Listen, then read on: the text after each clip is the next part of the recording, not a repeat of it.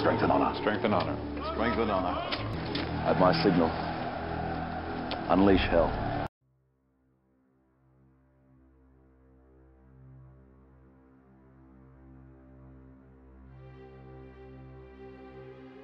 We have before us the opportunity to forge for ourselves and for future generations a new world order, a world where the rule of law, not the law of the jungle, governs the conduct of nations. When we are successful, and we will be, we have a real chance at this new world order, an order in which a credible United Nations can use its peacekeeping role to fulfill the promise and vision of the UN's founders. This is the plan that I have repeatedly warned about, to take the tools of oppression used to tackle the coronavirus and use them all, lockdowns, forced business closures, exclusion zones, isolation. We heard Angela Marsden earlier, businesses shut down, isolation at home, all of that, all of those measures, including destroying private property rights and private income in order to tackle the climate crisis.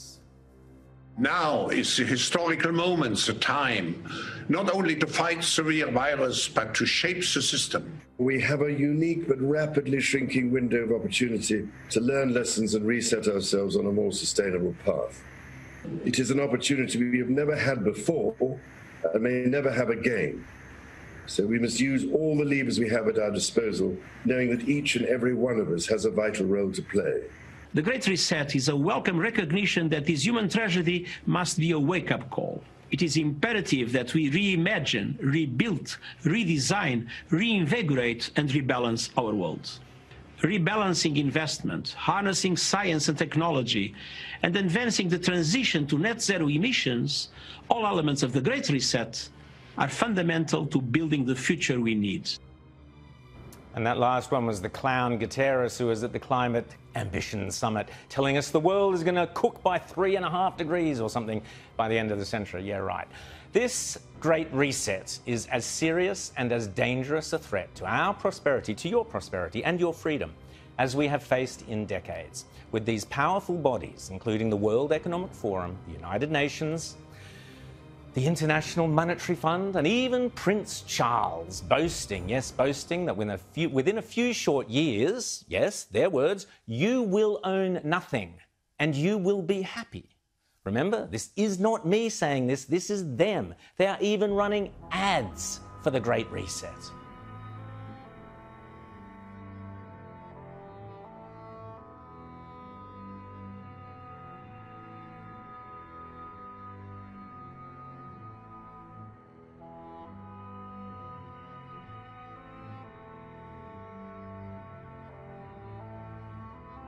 A handful of countries will dominate. I wonder which ones they might be. Elon Musk wants to download your brain. He's the entrepreneur behind Tesla cars and SpaceX, of course, but he's troubled by where artificial intelligence is leading humanity. So he's trying to stay one step ahead with an idea to implant our brains with computer chips. For some people, it's a sci-fi step too far. Really excited to show you what we've got. I think it's going to blow your mind. All of your senses, your sight, hearing, feeling, pain, these are all electrical signals sent by neurons to your brain. But these can all be solved with an implantable neural link. This is sort of what it looks like. This is our little device. That thing at the bottom is just to hold the threads in place because they're just like little fine wires. In a lot of ways, it's kind of like a Fitbit in your skull with tiny wires. All you can see afterwards is this tiny scar. And if it's under your hair, you can't see it at all. In fact, I could have a Neuralink right now, and you wouldn't know. Maybe I do. So, and it's also got all the things that you would expect to see, the sensors you'd expect to see in a smartwatch or a phone. So there's actually a lot of functions that this device could do related to monitoring your health and warning you about a possible heart attack or stroke or other damage, as well as sort of convenience features like playing music. You do a lot. It's sort of like if your phone went at your brain or something. Yeah, maybe that's not a great analogy. Anyway, so it's also inductively charged. So it's charged in the same way that you charge a smartwatch or a phone. And so you can use it all day, charge it at night, and have full functionality. So in terms of getting a link, essentially, You remove about a coin-sized piece of skull, then the robot inserts the electrodes, then the device replaces the portion of skull that was removed, and we basically close that up with actually super glue, which is how a lot of wounds are closed.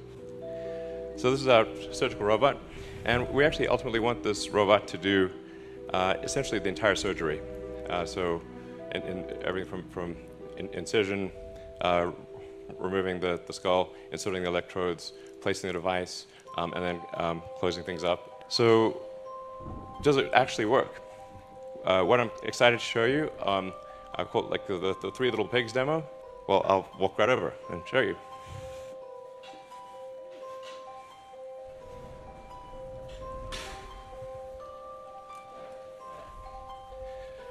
So what we have in pen number 1 is Joyce, and she does not have an implant. Obviously healthy and happy. So here's Dorothy, and in the case of Dorothy, Dorothy used to have an implant, and then we removed the implant. So this is a very important thing to demonstrate is reversibility. So if you have a Neuralink, and then you decide you don't want it, or you want to get an upgrade, and the Neuralink is removed, is it removed in such a way that you are still healthy and happy afterward? Man, Gertrude, are you serious? Okay. Oh, the beauty of live demos. This is a real live demo. All right, here we go. Great. Okay. Great. This is a high energy pig. All right, Gertrude, thanks for coming out.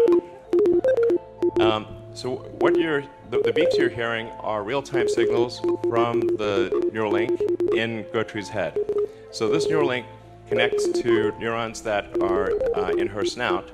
So whenever she snuffles around and touches something with her snout, that sends out neural spikes, which are detected here. She's had the implant for 2 months. So this is a healthy and happy pig with an implant that is 2 months old and working well. Yeah. And we've been able to show that you can actually have multiple Neuralinks implanted, and again, healthy and happy and indistinguishable from a normal pig. Did you go through the secret files, the UFO documents? Because if I was president, that'd be the first thing I did. You know, it's funny. My daughters asked the very same question. They did? Yeah. Would you be allowed to tell your daughters what was in those files? No. You would not? No. Now that you're out of office, you can do anything you want, right? True, yeah. But I'm not telling you. You're not telling me. You're not telling me what? Are you not telling me that you looked at them? I'm not telling you nothing. Aliens exist, and President Trump knows about it. That's according to Israel's former space security chief. In an interview with an Israeli newspaper, he said the aliens have been waiting until today for humanity to develop and reach a stage where we will understand in general what space and spaceships are. NBC News chief global correspondent Bill Neely explains this one.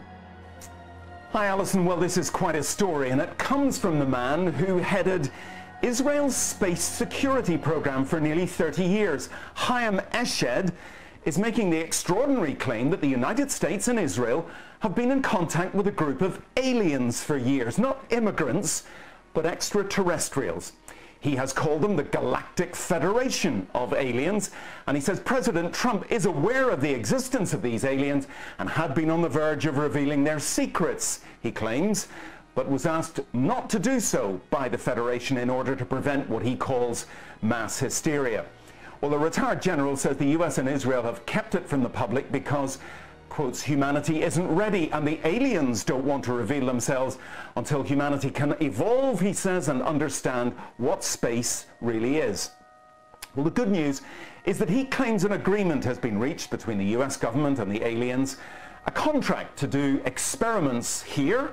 There's also, he says, a secret underground base on Mars where there are American and alien representatives. Now, this former head of a branch of Israel's defense ministry is 87. He was very well respected, at least until now. And he said all this in an interview with an Israeli newspaper in Hebrew, but it's really taken off after parts of it were published in English by the Jerusalem Post today. He says he's come forward now in the hope that his news will be accepted as true. He notes that if he'd made these claims 5 years ago, he would have been hospitalized, but now he says, I've got nothing to lose.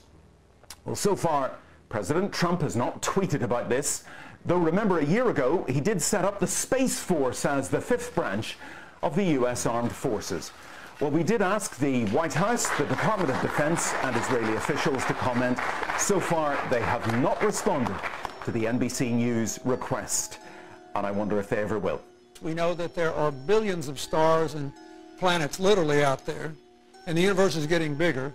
We know from our fancy telescopes that just in the last 2 years, more than 20 planets have been identified outside our solar system that seem to be far enough away from their suns and dense enough that they might be able to support some form of life. So it makes it increasingly less likely that they might be able to support some form of life. So it makes it increasingly less likely that we're alone. Oh, you're trying to give me a hint that there are aliens. No, I'm trying to tell you I don't know. Oh, you're trying to give me a hint that there are aliens. No, I'm trying to tell you I don't know. Oh. But if we were visited someday, I wouldn't be surprised. I just hope that it's not like Independence Day. Yeah, right. That it's a conflict. Well, now we have friendly Maybe the only way to unite this incredibly divided world of ours. They're out there. We better think of how all the differences among people on Earth would seem small if we felt threatened by a space invader. That's the whole theory of independence. You're right. You're right. Everybody gets together and makes nice, and If I was the president, and it's unlikely that that is ever going to happen. You never know. If I was the president, it was unlikely that I was going to be president.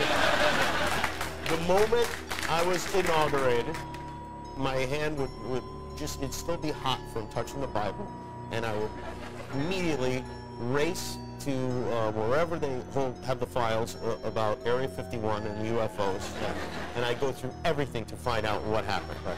Did you do that? That's why you will not be president. That's the first thing that you would do. The aliens won't let it happen. You reveal all their secrets. They exercise strict control over us. Now, there are a lot of people that are going to examine your facial expressions here, every twitch, everything, and say, and of course, so did you look? Did you see? Did you explore? I can't reveal anything. Oh, really? Because President Clinton said he did go right in, and he did check, and there was nothing. Well, that's what we're instructed to say. Twitter hit list continues. The social media site has permanently suspended more than 70,000 accounts accused of promoting conspiracy theories or violent rhetoric, including, most prominently, banning Donald Trump from the platform Friday, concluding his tweets constituted a risk to public safety and could potentially lead to more violence.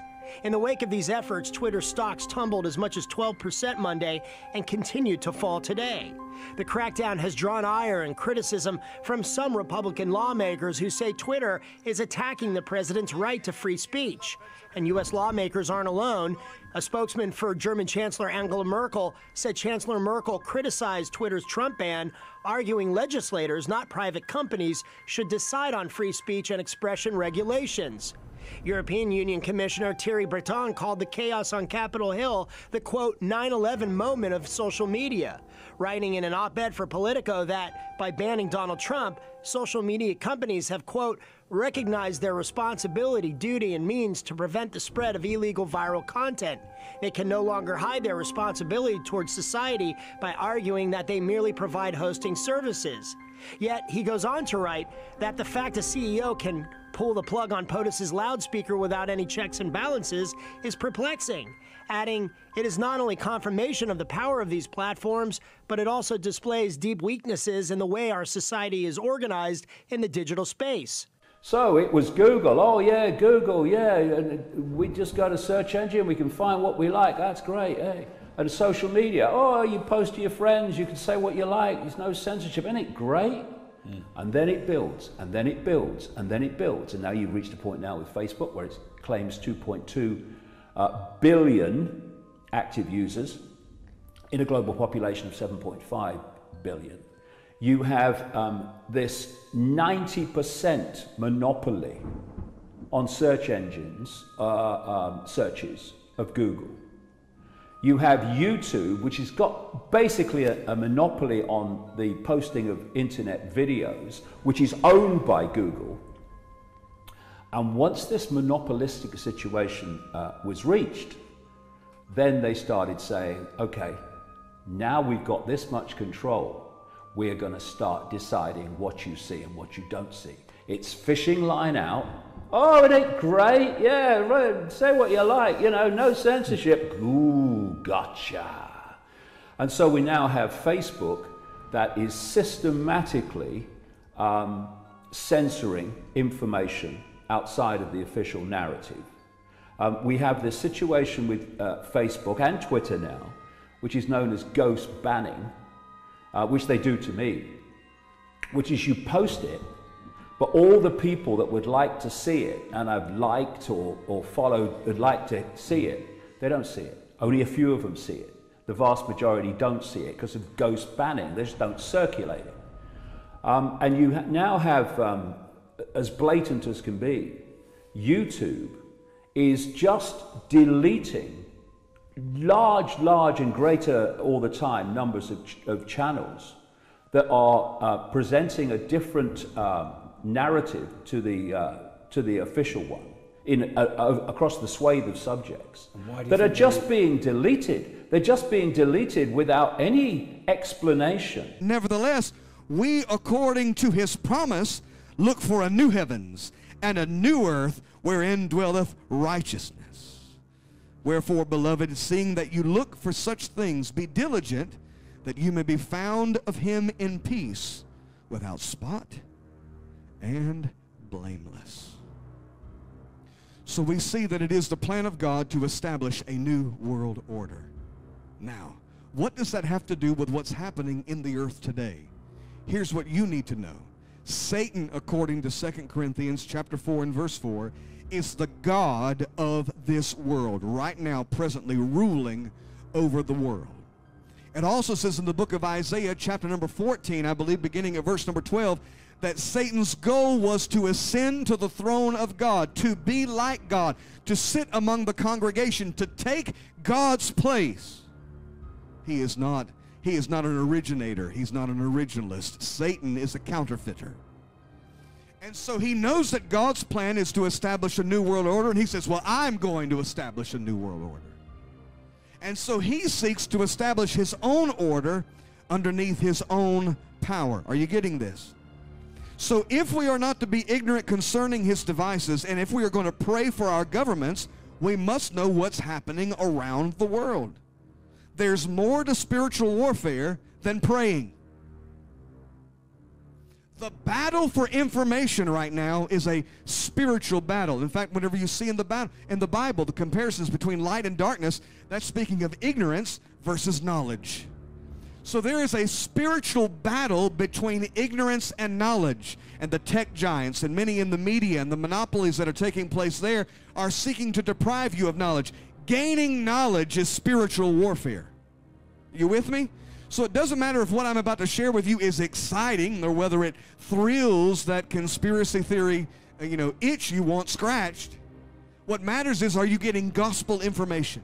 And a lot of people are going to be upset when they start to realize that even self-censorship doesn't seem to help them. They can dance around a topic. They can try to find alternative words. They can do everything in their power to not cross YouTube's guidelines, and they can never get a community strike and still at the end of the day wake up and find that their channel is completely demonetized or completely gone because YouTube does not agree with their opinions. YouTube does not agree with their facts. YouTube only wants to put out there what the mainstream media is willing to tell you.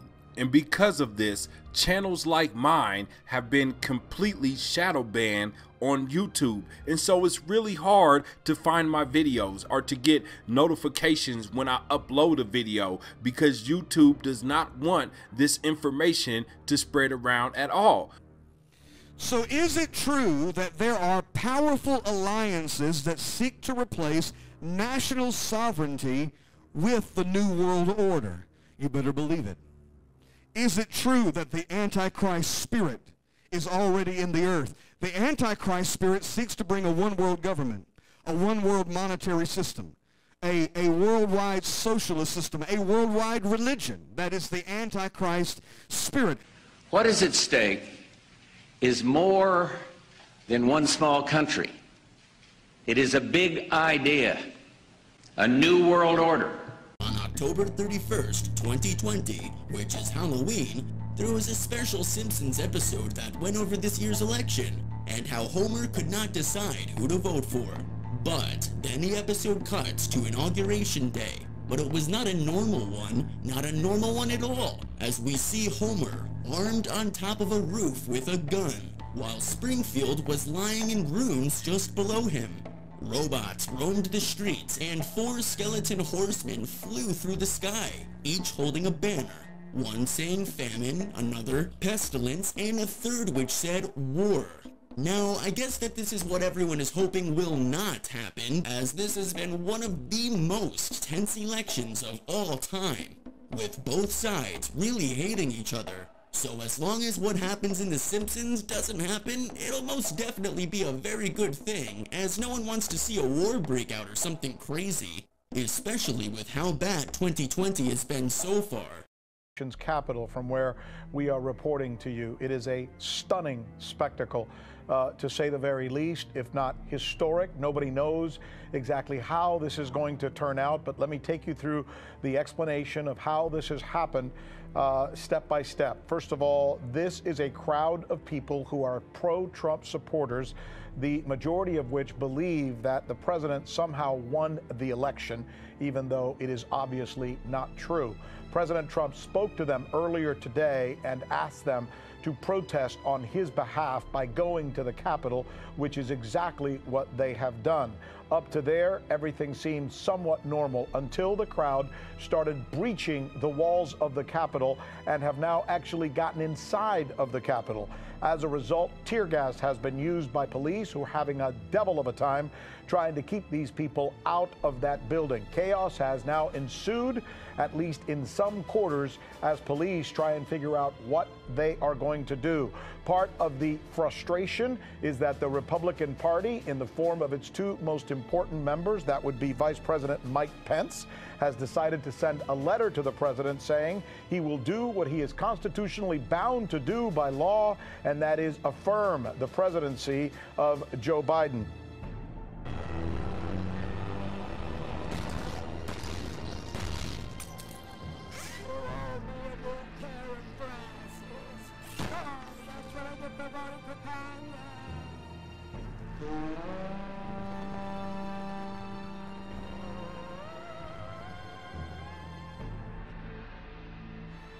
Good night, America. You've just elected the last president of the United States. You just elected the last president of the United States, Michael Moore, right, in studio here in New York. Your response to yourself. Yeah. Well, that's what I think, you know, the United States that we know now, for better or worse, won't be the United States that we know after 4 years of Donald Trump. So, I'm on the Office of Congress Library website and I came across this book written in 1893. Look at the title. The title is Baron Trump's Marvelous Underground Journey. The book is about a boy named Baron Trump who found a secret portal and time travel. But that's not the crazy part. Hashtag wait for it. Barron Trump is Donald Trump's son. Look at his face. Check this out. It really resembles the art in this book. Wow. In the book, Barron Trump had a mentor he looked up to named, guess what? Don. But it gets better. All the stuff in the book takes place in Russia. Melania Trump is from Slovenia. That's Donald Trump's wife. So, 4 years later, in 1896, the same author writes a sequel to the book, but he calls it The Last President. And this is when stuff's about to get real. This book is about a very wealthy man who lived in New York on 5th Avenue who ran for president but wasn't expected to win. Trump Tower is on 725 5th Avenue, New York. Wow. This is like legit tingles down my back, my spine. This is crazy. In the book, when he won, it surprised everybody and people started rioting and protesting, and after his inauguration, he started signing executive orders. But there's more. Remember, this book was written over 124 years ago. But anyways, after his inauguration, he started picking people for his cabinet, and guess who was one of those people? LaFay Pence. Secretary of Agriculture LaFay Pence. Mike Pence is the vice president. Like, legitimately. Let's take a breath here. Get you a sip of your coffee. This is real. Like, this is real, and it's about to get even crazier. In 1943, one of the most famous inventors named Nikola Tesla died from a blood clot. Before his death, he claimed he had built a time machine and used it to travel back in time and in the future. After he died, the United States government took all of his inventions and notes the name of the office that seized all of the work was the Office of Alien Property. After they looked through it, they passed it on to the FBI. And that's a real office. Check it out. The Office of Alien Property is legitimate. You can give it a Google. You can fact check all this stuff. After they gave up on trying to figure out his inventions, they hired an outside engineer who could understand the work of Nikola Tesla. And guess who this dude was? John G. Trump. They hired John G. Trump. I'm not joking. John Trump is Donald Trump's grandfather, but after studying the time machine, notes, and inventions of Nikola Tesla, he told the government he didn't find anything. Could he have lied to keep the invention to himself and out of the hands of the government? Fun fact, Donald Trump's mama's name is Mary and his father's middle name is Christ, and he was born on the night of the total lunar eclipse. Mary, here's the facts right here, Mary Ann Trump and Frederick Christ Trump. And yes, he was born June 14th, 1946. The total lunar oh man, like this is a lot. This is a lot. Out of these troubled times, our fifth objective, a new world order can emerge, a new era, freer from the threat of terror, stronger in the pursuit of justice, and more secure in the quest for peace. An era in which the nations of the world, East and West, North and South, can prosper and live in harmony. 100 generations have searched for this elusive path to peace, while 1,000 wars raged across the span of human endeavor. And today that new world is struggling to be born. A world quite different from the one we've known. A world where the rule of law supplants the rule of the jungle. A world in which nations recognize the shared responsibility for freedom and justice. Are you serious? Are you serious, guys? Wow! Are you ready for Doomsday? Or is it the rapture? Or is it the beginning of the tribulation period? Or is it Armageddon? People are wondering, or maybe the start of Gog and Magog, or the rise of the Antichrist, December 21st. Is it the end of the world? Well, the Mayans felt it was the end of their calendar, December 21st, 2012. But they were using the Julian calendar, which had 11 extra days on it per year.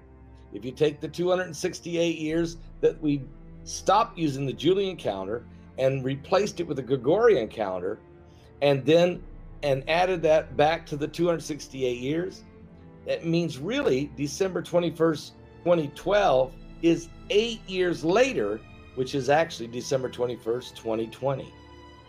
It's also the winter solstice. It's also the Great Conjunction.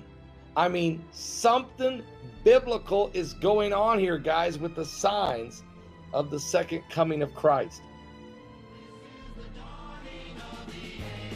A quick nerd alert here. Set those intentions now. Why? Because as the song is singing, we are entering the dawn of Aquarius. And that's not all. Tonight, the two largest planets in our solar system will put on a show that has not been seen in centuries. You may not get another chance to see it in your lifetime. Mark Strassman shows you why you should go outside and look at the sky at sunset. Astronomer Christopher Dupree is about to see something hidden from Earth since Galileo first pointed his telescope at the stars. Wow, they're both in the finder. I've never seen that before. Our solar system's two biggest planets in one viewfinder. That's Jupiter down to the right, Saturn up to the left. That's awesome. All month, just after sunset, skywatchers have captured the pair of planets slowly coming together in the southwest sky. Tonight, they'll overlap, appearing to merge into a single source of light, an astronomical conjunction. In 18 years, precisely, the planets will align ever so nicely. Aye, verse. Aye. The time to act will be at hand. Unleash the Titans, you monstrous band. Good. Then the once proud Zeus will finally fall, and you, Hades, will rule all! Yes, Hades rule! When we are successful, and we will be, we have a real chance at this new world order. Thank you for watching Up TV. If you like this video and would love to see more, check out these great videos here. And don't forget to subscribe to Up TV and Up TV 2 for even more great videos.